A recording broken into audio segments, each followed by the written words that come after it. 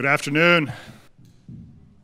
I'm Kardan, the president of the Colburn School, and on behalf of our students, our faculty, staff, and board of directors, it's a tremendous pleasure to welcome you to the second international symposium presented by the Ziering-Conlon initiative of the Colburn School.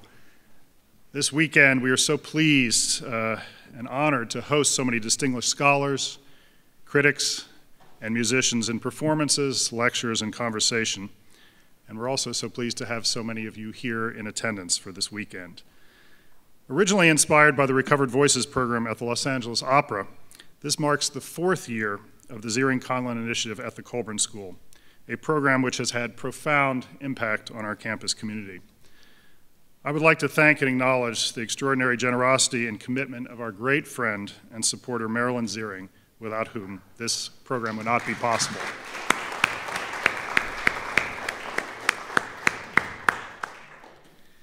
I'd also like to acknowledge other wonderful supporters who are here this afternoon, Walter Arlen and Howard Myers.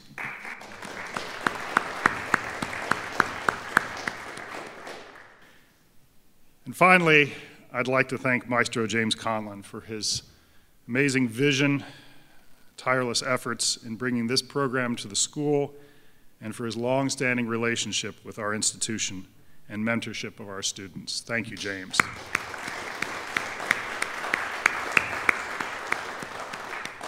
And now, it's my great pleasure to introduce the person who has also worked tirelessly to develop the program, and in particular the symposium you're about to experience this weekend. Please welcome the director of the Recovered Voices Initiative at Colburn, Bob Elias.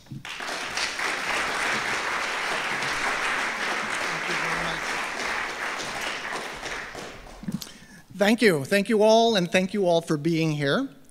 I have a few introductory comments to make, and I will do so in just a couple of moments. But first, we have someone who's not on the schedule, but who also wanted to welcome everyone here today. Ladies and gentlemen, James Conlon.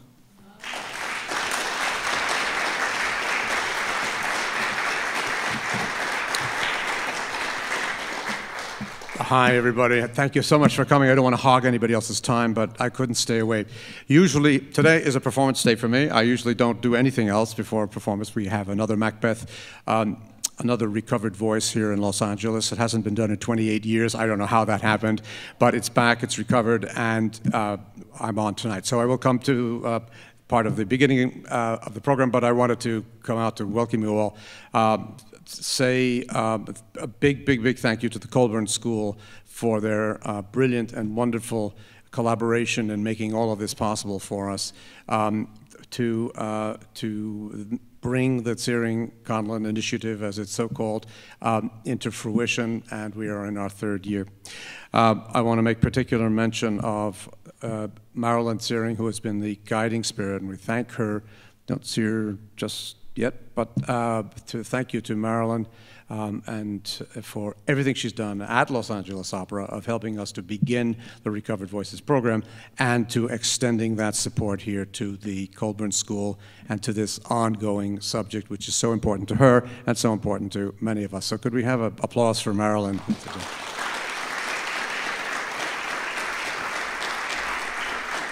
I would also like to welcome very important supporters of ours, Howard Meyer and the remarkable Walter Arlen, who are right here in front of us today. And my own thanks to Bob Elias for his tireless missionary zeal with which he takes care of this initiative, works with the Colburn School and 1,000 other things, and his devotion to the cause of bringing back Recovered Voices. Recovered Voices, as you know, as the term was coined at the LA Opera. I prefer it to Entartete Musik or Degenerate Music, because that was the term of the Nazis. It's not our term, I do not think. We are a positive, we hope to be a positive force. We are recovering voices that have been covered, but we are hopefully helping to continue the long process of recovering them, uncovering them, and bringing them out to the public space. I want to especially thank all of you that have made long trips here, those of you that are going to be speaking, some of you that are just coming to listen. Welcome. I hope you enjoy the first 2 days. I'll be here for some of it today, then I'm going off to get myself ready for tonight's Macbeth, but I will be back all day tomorrow. Thank you so much for coming.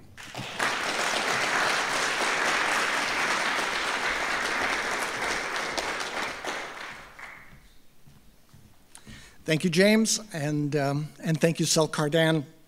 And good afternoon, everyone, and welcome, as you have been welcomed, to the second Conlon Initiative for Recovered Voices International Symposium. It's great to see you all here. Again, I'm Bob Elias. Many of you have been getting emails from me, and I do serve as the director of the Conlon Initiative here at Colburn. This symposium, by the way, is just one of the activities that take place under the auspices of the initiative. We held our first symposium in August of 2014, and I know that many of you here today were with us in 2014, and we're pleased to have you here again today. Last fall, we organized our first Recovered Voices Young Artist competition. That first competition was geared towards singers under the age of 30, and all competitors had to submit video performances of songs by Recovered Voices composers that were selected by James Conlon. 6 finalists from throughout the United States and Canada were selected by a panel of 6 judges, and they performed additional songs and competed for cash prizes before a different panel of American and European judges and the public in Zipper Hall on December 6th.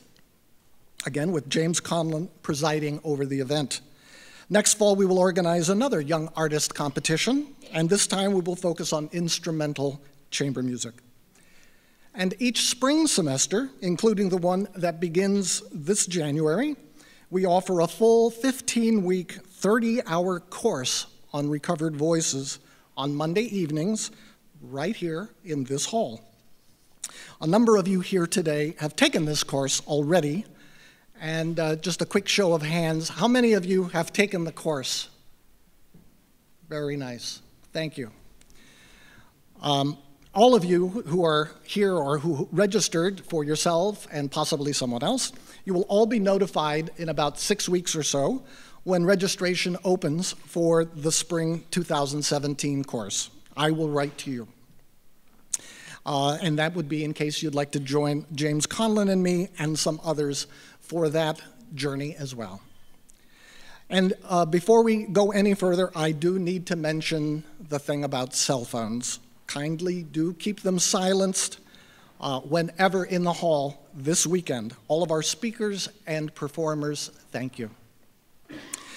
You should all have a copy of the symposium program book that you will have picked up at the registration desk.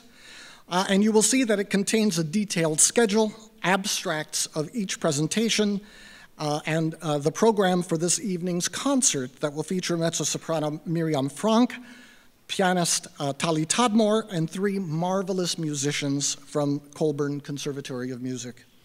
You will also find brief bios for each of our participants, and because we did include them in the book, we will keep our verbal introductions of each presenter quite short.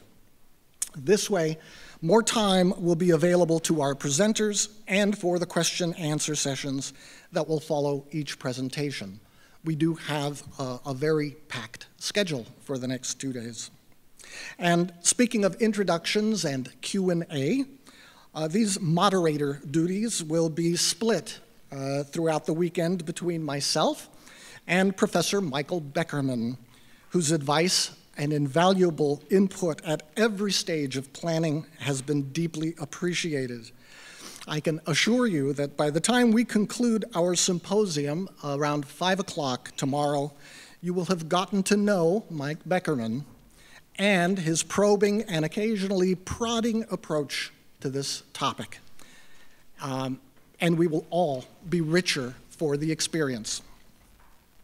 We started thinking about this symposium many months ago, and Mike suggested, and James concurred that we do something a little different this time.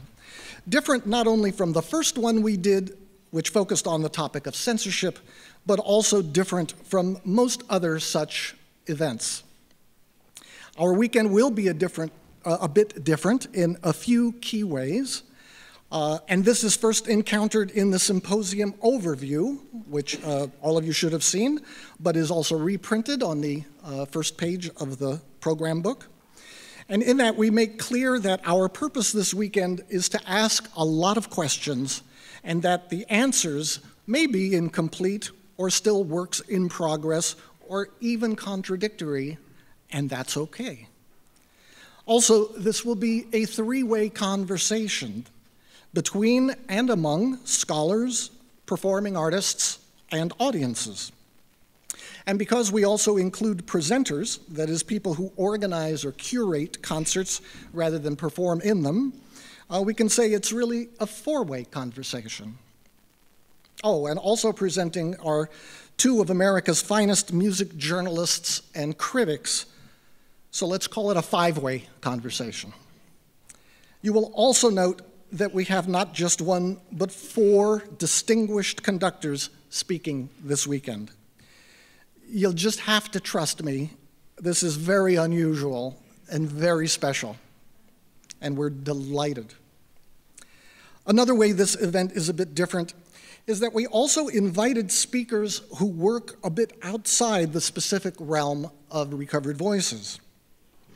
Musicologist Christopher Haley has written, quote, "Music is texture, and texture loves a glancing light," unquote. We learn not just through intense direct engagement with a topic, but also through insights that illuminate the topic from adjacent frames of reference. For instance, we will hear from a pianist and concert organizer who is also a music therapist from Istanbul, no less, who will briefly discuss Terezin composers from the perspective of a musician, music therapist, and as someone who has introduced these composers to a completely new audience. And because there is almost always someone who very reasonably asks, yes, but what about what was happening during the 1930s and 40s under Stalin and the Soviet Union? Though that is slightly outside the recovered voices focus.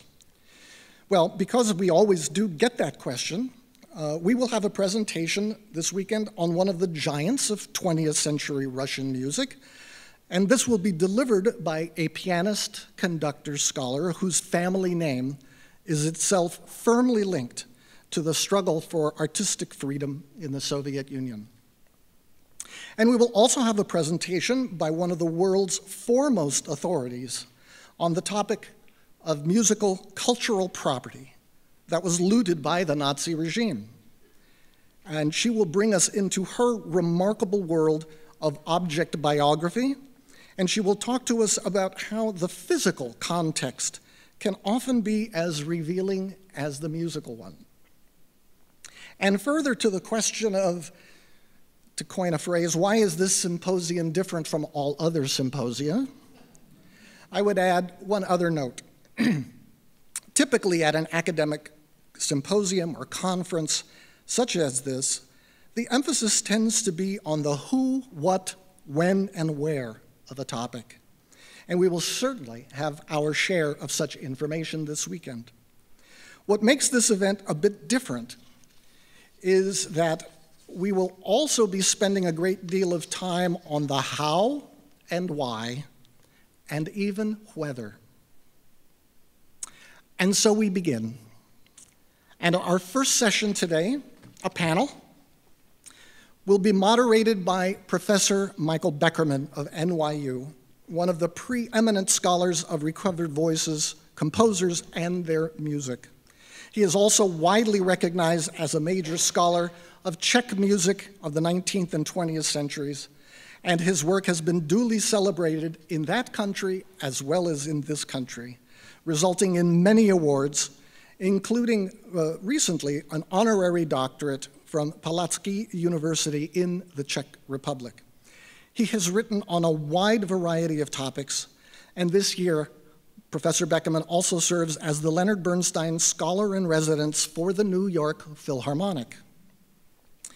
With Mike Beckerman in our opening panel are UCLA professors Tamara Levitz and Neal Stulberg, and Mike will more properly introduce them in just a moment. The title of our opening panel is Recovering the Recovered Voices of Yesterday and Today, a Dialogue. Mike, Tamara, Neal.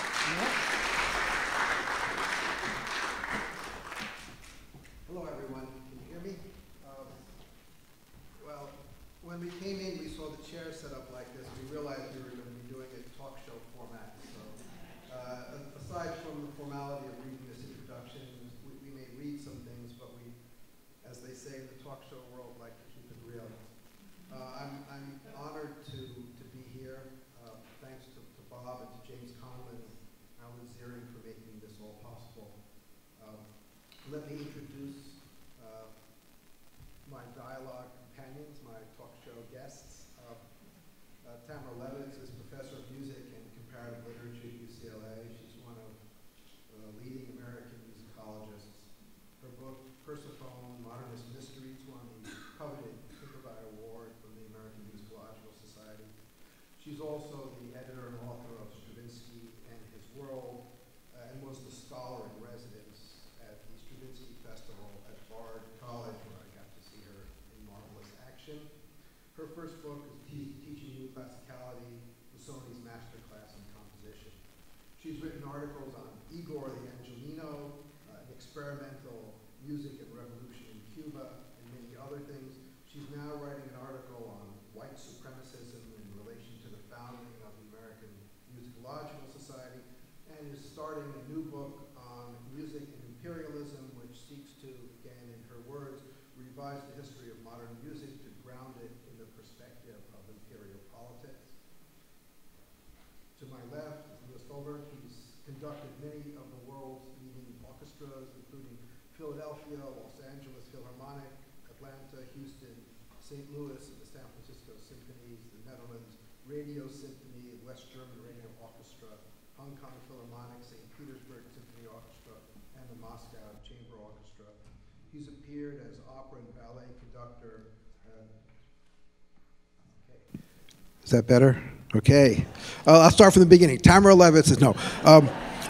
He has appeared as opera and ballet conductor with New York City, San Francisco, Netherlands Ballets, Long Beach Opera, Norwegian National Ballet, and Holland's Deep Opera Company.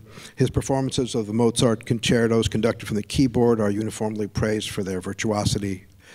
For West German Radio, he's recorded orchestral and solo piano works of Lazar Saminsky, Alexander Veprik, Mikhail Gnesin, and other composers from the so-called St. Petersburg School of Jewish Composers.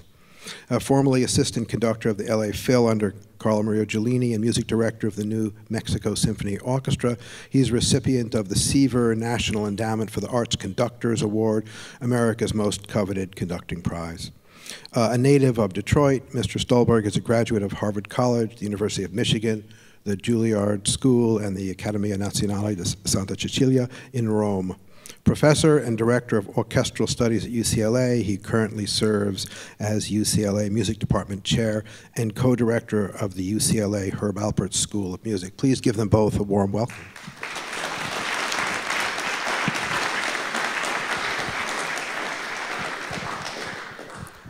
So I'll do what no good talk show host does. I'll start with some comments of my own. But to set some of this up, I'd like to recall that many years ago, maybe more than 10, maybe even more than that, James Conlon, after we'd been together at some event at the 92nd Street Y, I think it was talking about Schulhoff, asked me if I would come down to Florida, to Miami, where he was conducting and working on various programs, for a program, music of the kind of recovered voices. And at that time, I think I told him that I wasn't sure I was interested. You know, I'd music and the Holocaust stuff. You know, I heard about that all the time as a kid, and it was going to be depressing. And we'd be sitting there with our hands folded and sort of in memorializing. And James Conlon said, no, it's not like that. I have a completely different idea about how this all works. And he explained to me that his idea was not to sit, you know, with hands folded in prayer, but to bring back music that had been lost, to give composers who hadn't had a chance to make their careers or be part of the process of creating their own legacy a chance to bring this new music to the public. And he was true to his word, and the atmosphere was startling and exciting, and it was quite wonderful. And I was really delighted I'd come. And he also told me that he hadn't asked me down there because I was Jewish. He'd asked me down because I supposedly knew something about Czech composers, and there were a lot of those involved in this. So I was feeling pretty good. But then I got a call from a cellist named Jan Fogler, who he said, when I picked up the phone, hey, I've just recorded the Dvorak Cello Concerto with the New York Philharmonic, and I just want to tell you that I played it differently because I read your book. So naturally, as an insecure musicologist, my first thought was, oh, so now it's my fault. But I was flattered as well. But even more than that, I began to wonder, and we began to speak about this. So how is it that you read a book and then you touch your instrument differently? What's that process of what does knowledge do? How do you change? And we started talking about these kinds of things. And one of the pieces that had been played in Miami at that festival was a trio by Gideon Klein, which you'll hear tonight. And there's a marvelous cello solo right in the middle of the middle. And it's kind of overmarked. And without telling Jan Fogler anything about it, I showed him the cello solo, and I said, well, what do you think?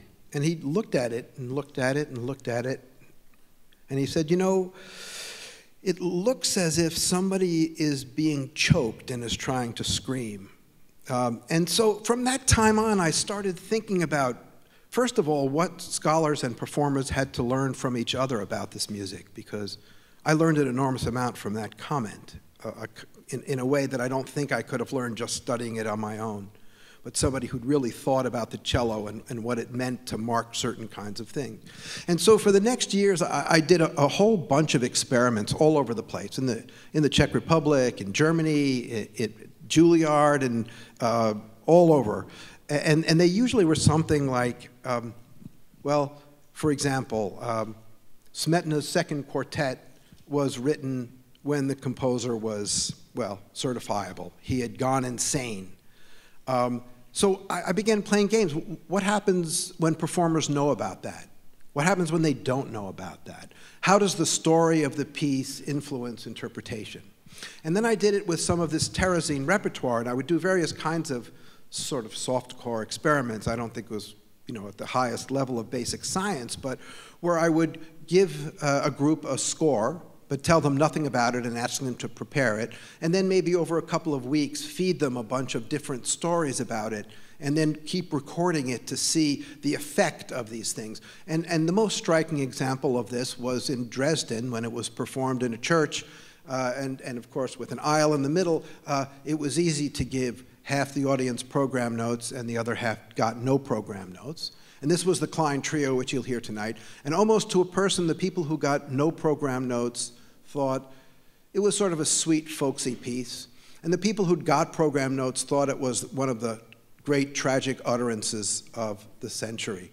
So I began thinking, how is it possible that these stories, which may be in some ways arbitrary, they can even be made up, they can be manipulative, and yet they have such an extraordinary effect on the way we all process things. So I wanted to have some kind of a discussion during this time between performers and scholars and audiences to play through these things, because clearly one side of it is these backstories can at best are nebulous, problematic.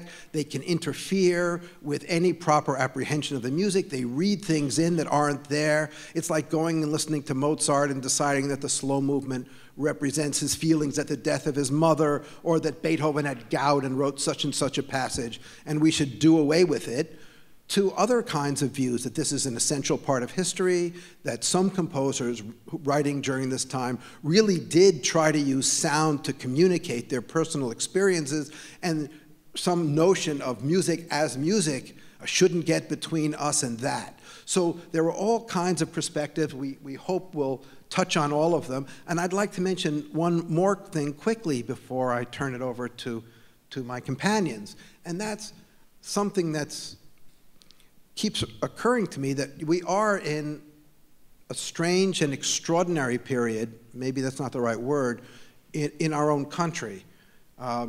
This has got to be the most bizarre election season that most of us have been through, and it doesn't show signs of slowing down. Issues about race in this country have come up in so many ways, even in the last month or two, with all the shootings and the discussions about them. And so even as we ask about the past, and we ask who were they, who were the perpetrators, who were the victims, how do we understand them, who do we identify with, I thought it was also important to ask, or at least raise from the beginning, the question of who are we?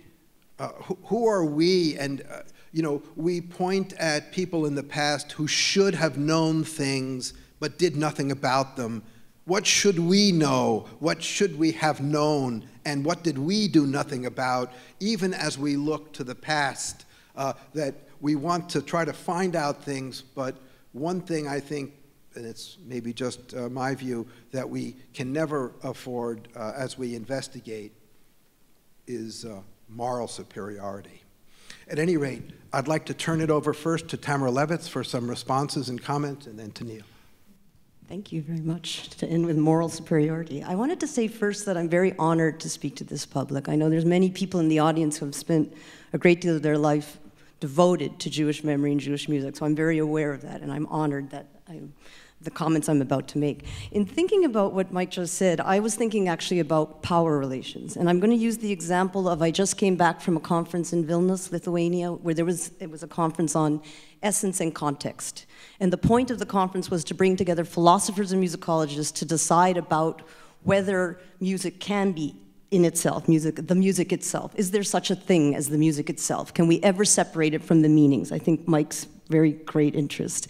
And I'm going to use this for a few minutes now to give examples of what I'm thinking about with power. So first, it was interesting to see that philosophers for about 100 years have been trying to define the essence of music. What would be music? Only music. And they've had an extremely hard time doing this. First of all, because there's always a listener, there's always a creator, and there's always a performance in time, which means an event in history. And so it was fascinating at this conference to realize, looking over the history, that philosophers have had such a dilemma with this. In fact, the dilemma, there may not be something like the music itself, or at least it's very difficult to prove philosophically there is such a thing. And one thing that struck me at this conference was that music accrues meaning through history. It's repeated. A performance, and especially in the recovered voices, bringing back a performance will give new meaning, and that piece will carry it forward. All the times it's performed, it gains new meaning. And that led me to think about power. Who is deciding when it gets performed, and who is deciding which meaning will be the one that will be broadcast? That was like, when you were making your comments, I was thinking about that. Who tells the performers, or which meaning will be the one promoted in the world, or the one that will become dominant? To give the example of Lithuania again, when I was there, I was very interested to find out about a conflict of memory going on there. This may be very familiar to some of you. In 1991, when Lithuania, around the time it became independent, they made the decision that there were two genocides in Lithuania. There was the genocide of the Soviets killing the Lithuanian citizens, and there was the genocide of the Jews. And this has led to a very fraught situation where there are two ways of remembering. There are two cultures of memory. There is a memory of the Soviets killing the Lithuanians, and there is a memory that is pushed more aside of the Jews, the genocide of the Jews. As some of you may know, they built a museum in Vilnius, the Museum of Genocide, and it is not about Jews. It is about the Soviet killings of Lithuanians. This is, of course, controversial. And they also built, they have a second museum for Jewish history, but it doesn't get the same funding and it doesn't have the same central place in Lithuanian society. I tell you this story because last year, Ruta Vinigete and Efrain Zernov published a book which talked about how Lithuanians participated in the killing of Jews, something that is not recognized in Lithuania. There's a strong idea that it was the Nazis who killed the Jews, not the Lithuanians. And why I tell you about this, it started a big debate about which memory we want. Which genocide is the genocide? Do the genocides get equal treatment? Are they both genocides? And I think about this because I was thinking about conflicts of memory or memorial cultures, the recovered voices and maybe other traditions of memorializing around them. Another example that I wanted to just give, thinking about power and who gets to decide which memory or what national memory will be Lithuanian national memory, and what happens when there's several versions of that memory. On the same trip, I went into Belarus to see where my grandfather was from. And it was interesting going into Belarus because that's a place that has not been particularly keen on its Jewish memory, maybe, but also where many other countries have been working towards establishing Jewish memory. So you will go into a town in Belarus and you will see really horrifying ruins of Jewish life, which no one has really paid attention to, but there will often be a memorial plaque, because there has been an Israeli group or a British group or a US group or a European Union, someone has come and put a plaque. And it gave me a second example of memorial cultures, when there are people who want that remembered. There's a European Union Commission right now to create a Jewish heritage trail through Belarus, but there's a lot of resistance. So that's an example of incredible political conflict over memory. Now, we're not talking about that today, but I thought that whole experience of being in Lithuania and seeing all the conflicts of memory while we were talking about music itself and trying to determine it led me to think about this.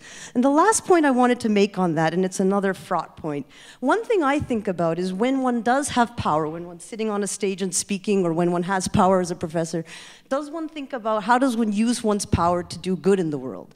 And thinking about let's say we're going to have at UCLA in the winter a symposium on civil rights and the Black Jewish collaborations with Prince and Kurt Weill. I was thinking about maybe one thing that happens is today in the United States, Jews also, they have a history of victimhood, but they are also, since the 40s, participating in and profiting from white privilege. And this is something that historians like David Rudiger and others have analyzed in great detail. When did Jews start to be able to participate in whiteness and profit or gain from the advantages of having white privilege?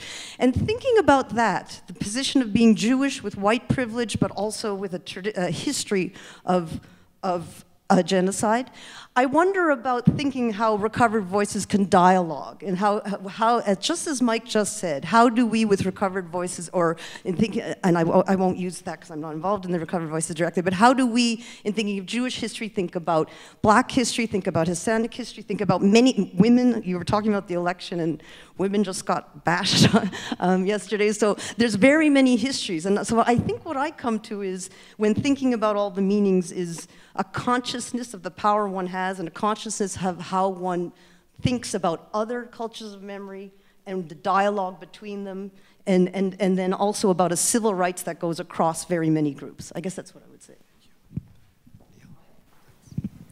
Thank you very much, and it's a pleasure to be here with my friends and colleagues, Tamara and Michael, and with all of you. Michael shared a version of his remarks a few days ago, and I took the opportunity to make a few notes about them, which I'll use as the basis for what I'd like to say now. I represent, of course, on this panel, the performer's perspective. The performer being, let's call it, the retail part of the transaction. So I'd like to make some comments from that standpoint.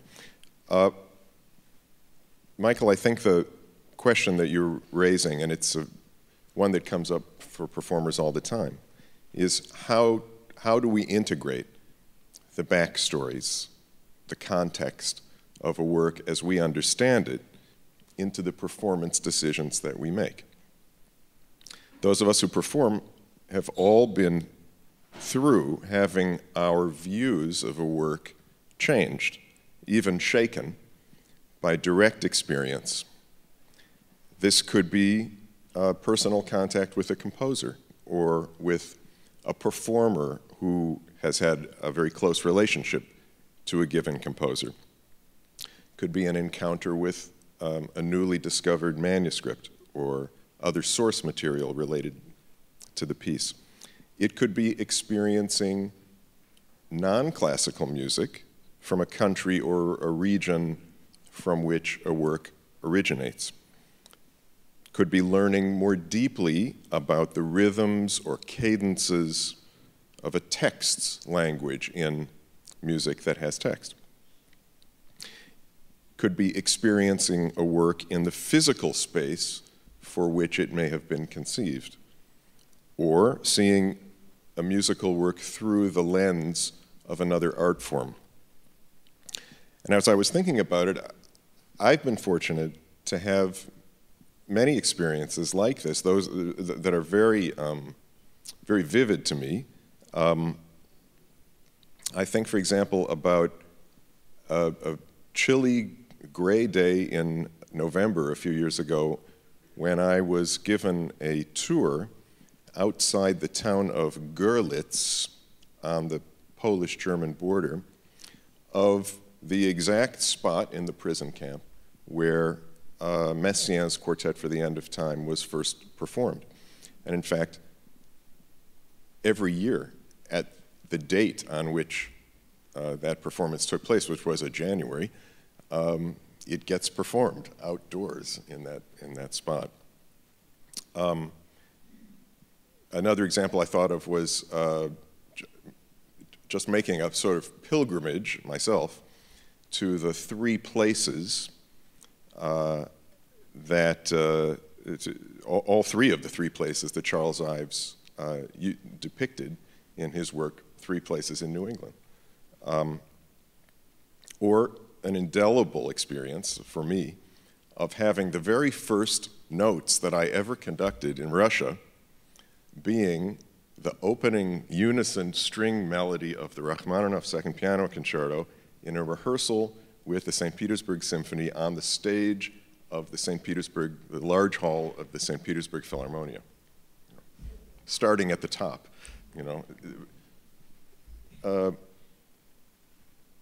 How can a powerful experience like that not affect one's approach to making performance choices? But ultimately, of course, the performer's job is to evaluate all the evidence that they can find, both inside and outside of the score, and then make their decisions, ultimately trying to produce the most affecting, convincing performance possible. Obviously, there's no music, no anything really, without context. And I think your examples are very fitting, Michael, about that. The identical French meal that you eat in a restaurant in Los Angeles is going to taste quite different in a chateau in the French countryside. And the more context you know, the more tools you have as a performer, so the better off you are. So context and backstory should always matter, but alone they obviously aren't enough to carry a performance. The musical decisions that a performer makes ultimately also involve bringing the performer's accumulated musical culture, values, experience to that task, and somehow harmonizing them with one's knowledge about the work itself. Very much like the experiment that you mentioned, an exercise that I often find useful for myself and which I often recommend to students is to as you said, to actually mentally try to remove all identifying information from a score. Who wrote it, when it was written, what period it was in, what influenced it. Just notes on a page, you know, it's a pop song now. What do your musical instincts tell you about it? Now that might sound paradoxical, but I found that approach, ahistorical, non-contextual as it may be, can also be helpful in thinking about performance choices. Performer has to find every way they can into a score. Question that I'd love to explore, and again, which you touched on, particularly with the performers among us here, is what happens when instincts and values clash with knowledge. The mind and one's research dictate one pacing or articulation or grammatical or syntactical understanding of the music, while the ear and the heart may compel another approach. To me, that's when things get quite interesting, and I look forward to further discussion about that. Finally, I'd just like to make a quick comment about the choices a performer needs to make when they present unfamiliar music, like the Recovered Voices repertoire, to the public, because I know this will come up also later in the conference. Presumably, a performer has chosen to perform one of these works first and foremost because of its inherent musical value. Although there could be exceptions when the performance is in a context, let's say, of a wider examination of a composer's work or a period or a subject, like in a festival type setting. But as performers, we've chosen to specially advocate for a neglected work, so naturally we want to provide some reasons to the public for why they should be interested in a piece they've never encountered before. Of course, the best reason and the best evidence will always be an impassioned and convincing performance. But the slippery slope here, as I sense from some of Michael's comments and as I sense we may be hearing later on this weekend, is if the performer seeks in some way to manipulate in advance the listener's reactions by overselling a compelling backstory, or worse, distorting or sensationalizing or sentimentalizing it. When that happens, the picture is often not so pretty.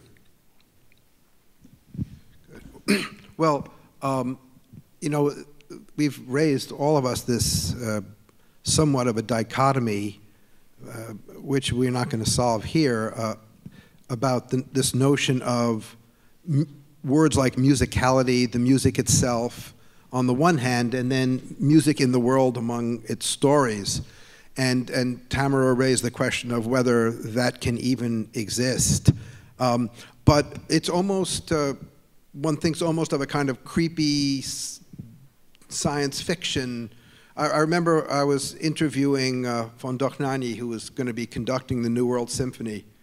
And so I was trying to, you know, typical musicologist, I was sort of trying to fill him up with some of the stories about the New World Symphony and connections to the Song of Hiawatha, and he listened very patiently and politely and said, yes, I like to hear all that stuff, and then I like to forget it. Okay, so if you're a musicologist, you have to live with that. That was fine, at least he heard it.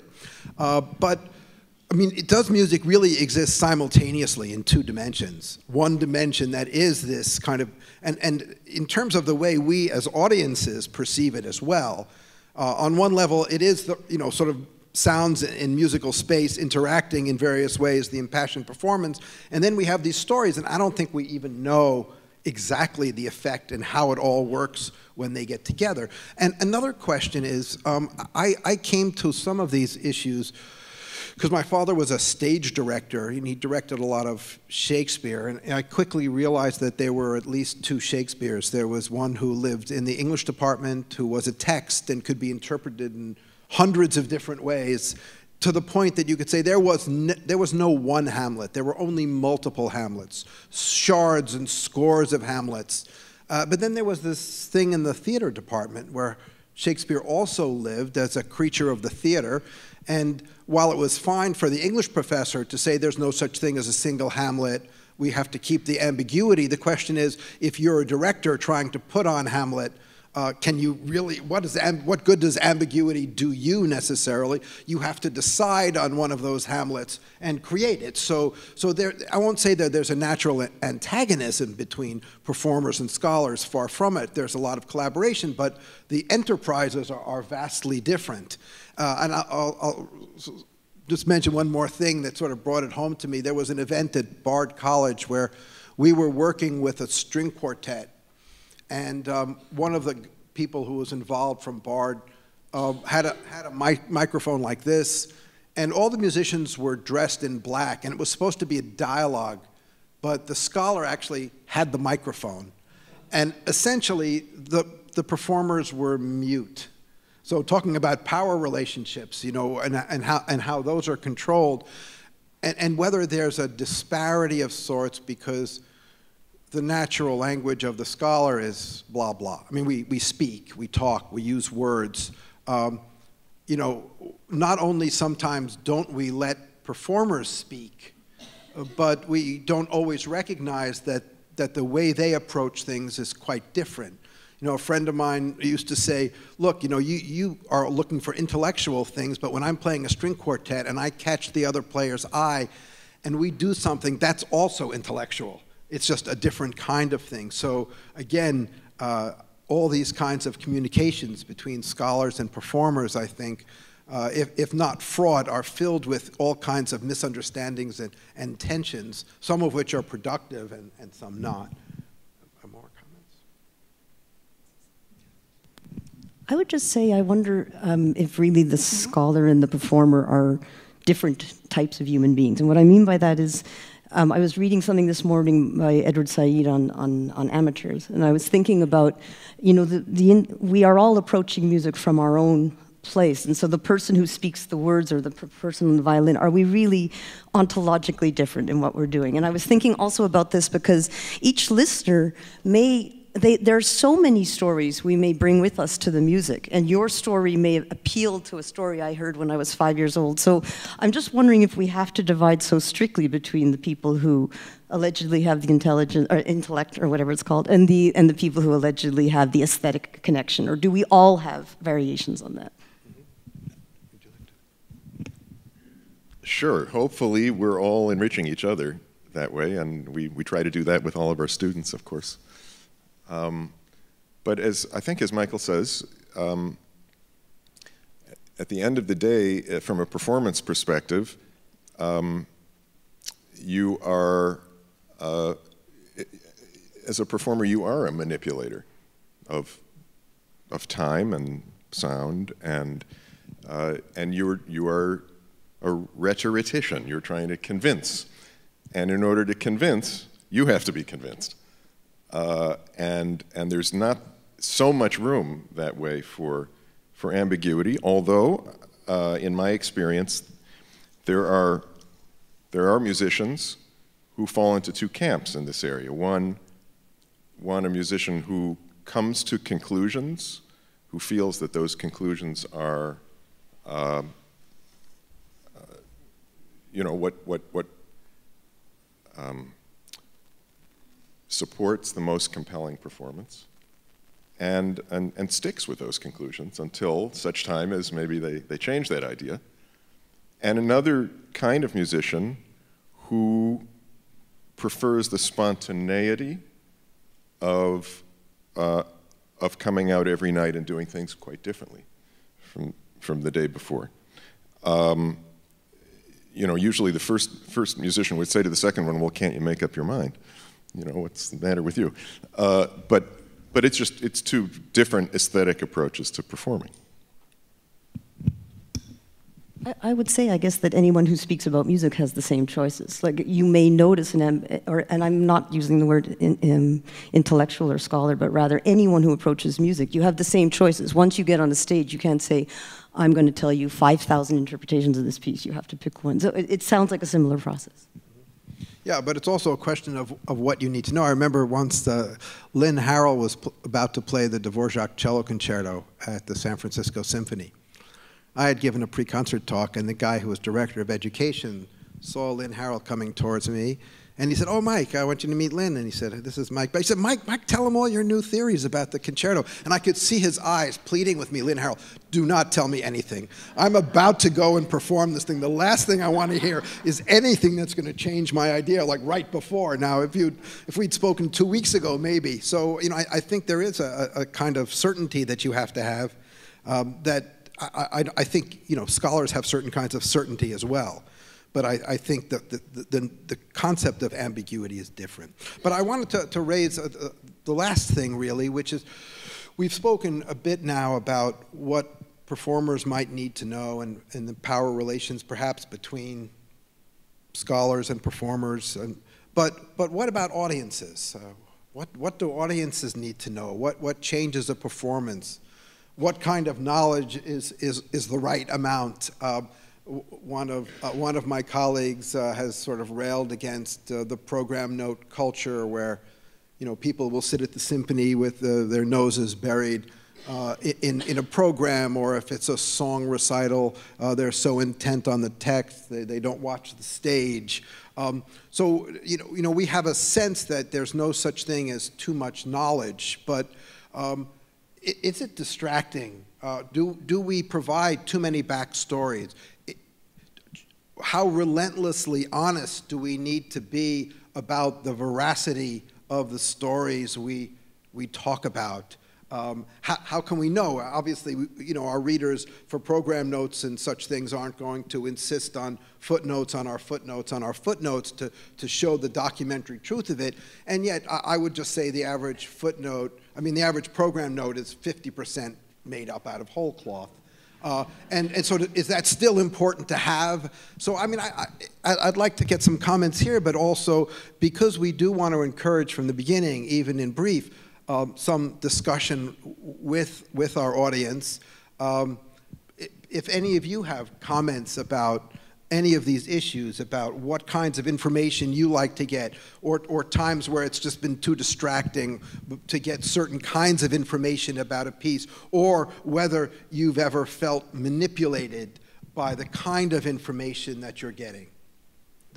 I wonder if anybody has any comments? Yes, please. I'm a pianist, and I just play show music, and I play a lot of Kurt Weill. And my main idea is to come through to my people that are sitting here and listening to me. So I have to have my heart with it. And so every time, and also one thing I do on purpose, I never had my sheet music with me. So that whenever I sit at the piano, I have something new to do.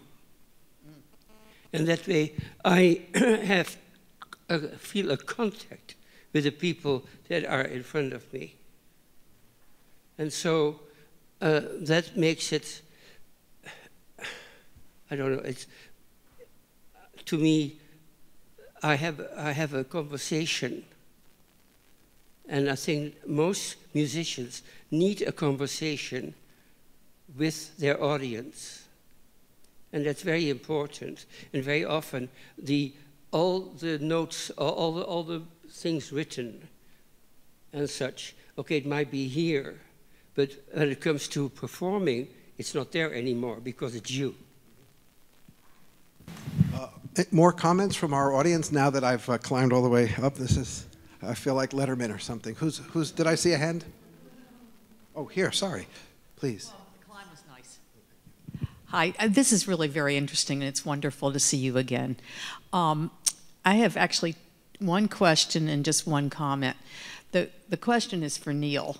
and it's what do you need to tell the orchestra before they start playing? What do they expect from you? And then the second is, it seems to me that the less known the work, the more you need the context. So and it's not really that it's less known, it's less known because the period's less known. So if you're listening to a recovered voice, you know that period, so maybe you don't need as much. But if you're listening to something that was composed last week, you might need more context and help. So that's just a thought. I'm sure all the conductors here will agree that orchestras, as a general matter, prefer things shown rather than spoken about. But having said that, it's been my experience, at least, that as you say, when a work has a context that you feel as a conductor it would be useful, very useful for the orchestra to know about, by all means, I start with few words, few, sentences of explanation, or perhaps handing out certain things to the group. Not just text, but maybe some other explanatory information. So I think people appreciate that just like an audience appreciates it, in my experience. As long as as long as you gauge your room carefully and don't abuse that privilege, so to speak, that privilege. And I agree with you also that speaking, before a concert, speaking from the stage, as again, all of my conductor colleagues here do so skillfully also, can really be very illuminating under the proper circumstances. The one rule I've always heard is don't talk longer than the piece lasts. Right, unless it's Weber. No, even if then you have to play it twice. But the well-chosen words, I think, are usually appreciated. I just want to say one thing. That was a beautiful comment about performing viol, so thank you for that, and thank you for the question. I just wanted to say, I feel still that in our world today, the way we're listening, there's so much information flowing about music. Musicologists are a little tiny piece, teeny, teeny, tiny. Many people who listen to all kinds of music are getting information on the web from their friends, from their parents, and so I again think about when we decide which information to communicate, we're taking a role, we're taking power, we're deciding which story to tell. Because I just imagine that the information, let's say they get the program note, you can also go on your phone just before the concert and find out more about the piece or find out the kind of information you like. So I feel like in today's world, there's such an information flow, and that's why I wanted to bring it back to which information do we decide to tell people about this piece, or when we decide it is a recovered voice, but we decide to frame it that way. Well, again, this brings us to this, question that keeps being asked about action and reflection. I guess crudely, the Yogi Berra, you can't think and hit at the same time principle, which is even whether or not you get information and what kind, to what extent can you bring it to bear to the listening experience? What effect does it have on the listening experience, and who says? And is the kind of, even the idealistic notion of complete engagement with the work, does that put us in a state where we're, in every way, not only psychologically, but neurologically, in terms of the way our brain works, we're incapable at those moments of actually accessing any of that information, no matter what it is? And do we understand even, I suppose, the neurology of anticipation, where you would read something about a work, and that would set you up in a certain way, and even though you couldn't access that while you're listening, you've somehow primed yourself in a way for a certain kind of engagement. Yes, please. Thanks. From a neurologic standpoint, the sound goes through the ear very quickly, and much, much faster than information from speech. And I've often wondered if the actual development of music preceded complex speech. Now, the genius of the composer is to get that emotion right in. The genius of the performer is to modulate that to help amplify that. And when you write a story, then you modulate that even further. But how much of the story do you need to really get that original emotion in? Tamara has cautioned us about perhaps making too much of a separation between, say, the performer and the scholar, and I understand that, but I'm sort of curious, since you've articulated one of the primary ways people address our response to music, which is using the word emotion. And I think that's also a key when it comes to, well, accusations of manipulating responses.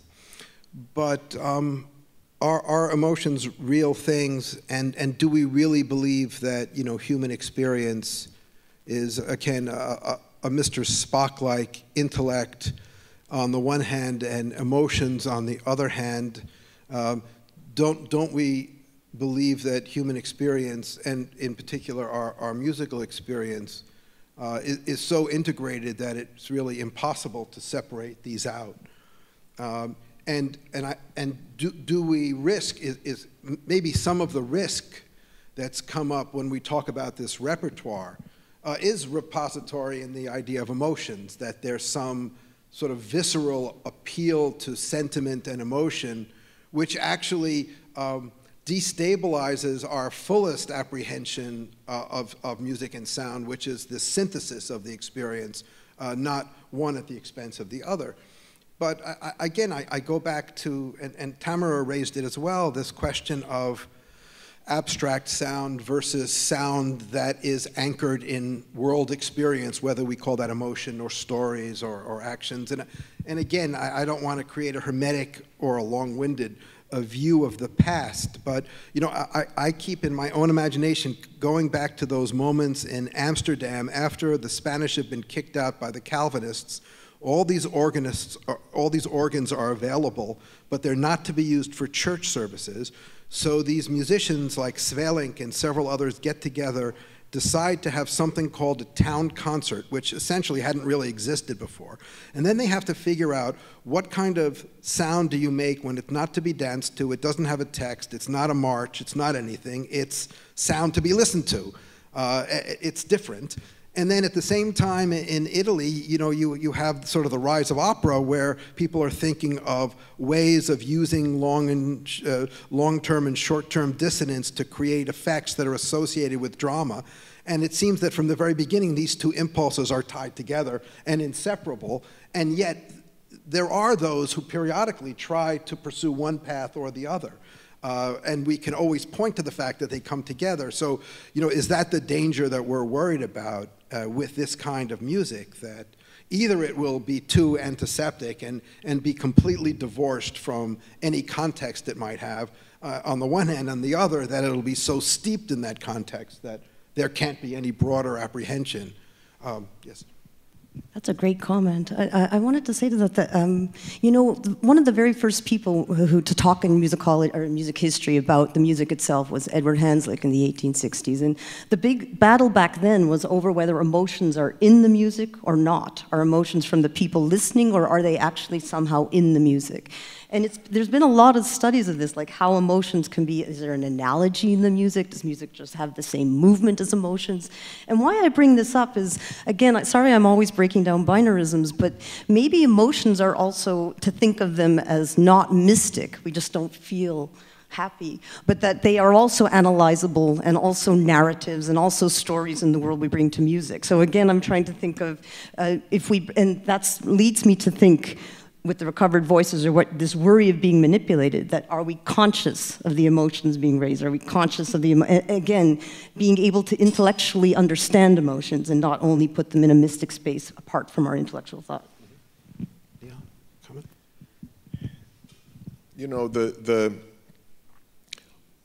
what's, I think, prior to consideration of all of these questions, in the case of repertoire like the Recovered Voices repertoire, obviously, is just the opportunity to hear it, you know, which is something new for so many of us over the past decades.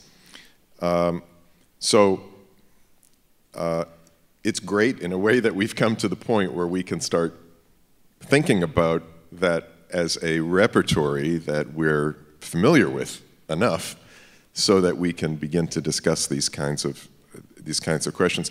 The only other thing that I would say, and maybe it's in reaction to a few of the comments, emotion and intellect and all, I guess it's just the comment that was attributed once to Toscanini when he was asked what his kind of artistic credo was. I don't know, maybe that's another story that's not true, but I kind of like it. He just said, greater expression, clearer form. Clearer form. Yes. I'm just staying with the idea of whether emotion is inherent in the piece. One of the things that, and I'm going to bring in now the music critics, one of the things that you read often as very harsh criticism, which of course I always agree with, is that there's too much Puccini in opera today. Puccini was great when Puccini was alive, but Puccini died and should not be resurrected in every new piece that's performed. And I think that's because the Puccini that's emotional and serves him so well in his operas doesn't serve today's composer as well, that it's not inherent to the piece. And I think that the recovered voice period, it was in fact a very emotional period. Even if they had not been in the Holocaust, they were already in a pretty emotional period, and that it's inherent in their pieces and therefore appropriate to be put out in words as well as the music. Does that make any sense? Yes, of course. You know, and the question of times and emotion, though, is complex, because one could say, no matter how horrible a situation is or was, could it have been any more horrible than Beethoven's brain? You know, in other words, I mean, the man was in such torment, so if we're looking for emotion, anyway, let me get Walter. Yeah. Yes, my question is to Ms. Levitz. You say you are interested in Stravinsky and undoubtedly know a lot about Stravinsky. Tell me about emotion in music as far as Stravinsky is concerned. Of course, that's a wonderful question, because Stravinsky, as many people in the room know, famously said that music would not express emotions. He's often been misunderstood for that. And Stravinsky is coming right out of this debate of the 19th century about emotions in music. And I think what Stravinsky felt extremely sensitive about is that people would link the emotions back to the composer. That's another part of the pathway that I think there's a lot of controversy about. Is it the composer just feels the emotion, writes the piece, the emotion's in the piece, and the listener gets it? Is it all that easy? And Stravinsky, I think, truly believed in emotions in music, but he did believe that there was a history of those emotions being constructed. For example, in his time, people understood some of the emotions in Mozart and what they meant, so he could use what people already understood in his audience. He understood that there had been a historical construction of the meaning of emotions. That's how I understand Stravinsky. So he's a brilliant example of someone who cared so much about this, but also was cautious, because he was an emigre, I think, in France, about everyone linking it back to him and saying this is what Stravinsky did. I did also want to say I loved your comment about were they very emotional back then, because I think there are cultures of emotion. And I do think that what you just said, Puccini in our present, are we in a time when we need that particular culture of Lucca in 1880, or are we not in that time anymore? So I love that comment as well, but that's what I would say. That's it for our session. I'd like to thank our panelists. I'd like to thank our audience.